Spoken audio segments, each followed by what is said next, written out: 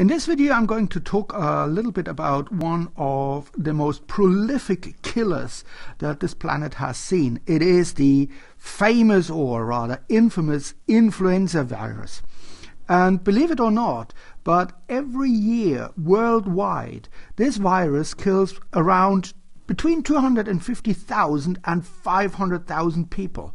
That's 500,000 of people who are killed by that. But that is nothing compared to this gigantic pandemic in 1918, shortly after World War I, where there was an outbreak of influenza virus, and worldwide, we will never know the exact number, but it is estimated that between 50 and 100 million people were killed by this virus.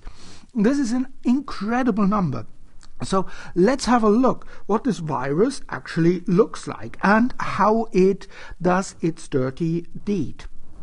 So here you see the structure of the influenza virus, and it looks a little bit almost like a sweet chestnut. It has a sort of a shell which is made up of proteins and lipids, and in this shell there is the genetic material of this virus. Now, of course, it is a matter of debate whether a virus is a living organism or not, but it's important to realize it has some genetic material. Now, in this case, this genetic material is called RNA, ribonucleic acid, and this helps the virus to replicate in the host cell. What you also see are these spiky things on the outside, on the envelope of this virus, and these are proteins that are sticking out. And what do these proteins do? Well, they actually act like some recognition mechanism.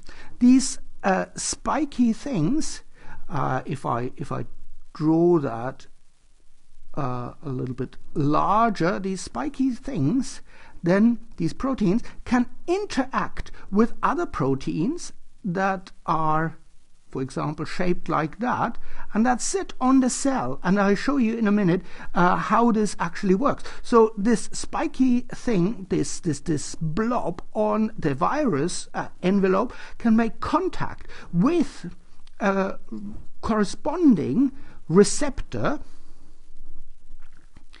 on the host cell, and this is used to target cells and actually to make contact of the virus makes contact with the cell and gains entry. You can also look at that as almost like a key, and this is the lock. And when the key finds the lock, then it gains entrance into the cell and it can do its dirty work. Now, how does this virus actually work? Well, first of all, the virus, as I said, makes contact with the host cell. So that is here the host cell. The virus makes contact with the host cell with these spiky things. So with these locks, with these keys that go into the lock, and you have to imagine that the host cell also has lots of receptor proteins sitting on its surface that then allow the virus the entry, or the virus hijacks these receptors. Now, when the virus docks to the receptor, it then is engulfed by these by the cell. So the cell takes it up. And in the cell plasma, what happens is that these spiky things are removed. They're just, it's a little bit like taking off the coat of the virus, and actually this process is also called uncoating. So now the virus, if you like, is pretty naked. It is just this genetic material that is then there. And this genetic material, this RNA, is transported into the nucleus of the cell. So that's the nucleus. The nucleus is, if you like, it's the commando central of the cell. And in the commando central, once you hijack the central, the core of the cell, you can do whatever you want with it. And that is exactly what the virus does. The virus actually does two things. First of all, it copies its genetic material. It copies the RNA and makes more and more and more and more of this genetic material. And this material then, this RNA is then processed in certain ways. There are things going on with this RNA. But then also some of the material, of this genetic material, is transported out of the cell here, out of the nucleus, where the cell machinery lives. These are the so-called the ribosomes, and the ribosomes, these are cell proteins. They are huge complexes, and their job is to make new proteins.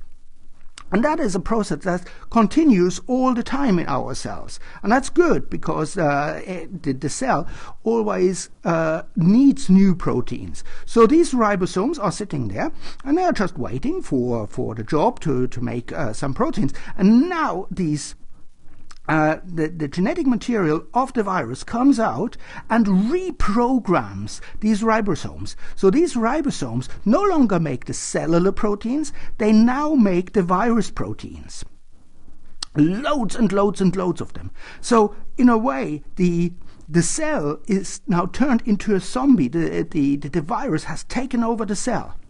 And what then happens is that these proteins, these virus proteins that are produced by the hijacked ribosomes, is transported to the cell membrane through a structure that's called the Golgi apparatus. And the proteins that this virus tells the ribosomes to make is now put on the cell membrane here, and you see these are the spiky bits. These are the spiky proteins that the virus needs.